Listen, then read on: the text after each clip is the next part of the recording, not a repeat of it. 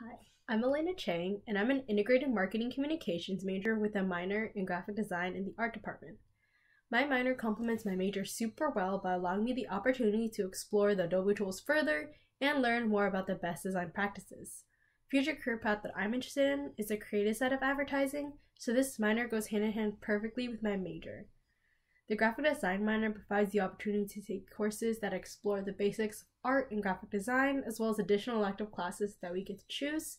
It's a relatively new minor, only 4 to 5 years old, but has grown quickly with over 75 people in the minor. In the first course we take, two-dimensional design, we actually get to explore the basics of art in various mediums, and the graphic design course that's taught by Patty Capaldi, who is head of the department, we get to work in a Mac digital lab that has printers, and regardless of your knowledge of Adobe Illustrator and InDesign coming into the class, she quickly brings everyone to the same level of understanding, and Patty ensures that we understand the design industry standards to prepare us for the workplace. Since the art classes are smaller, you get to know the faculty and other students really well, especially with the length of each class being around 2 to 3 hours. And in the graphic design course, it's great to see the work that you produce being printed to see what does and doesn't translate off screen. You're always getting feedback by your work from your professor, as well as other students in the class during critique. So it's a great opportunity to see how others approach the project and how other people see potential ways you can improve your work.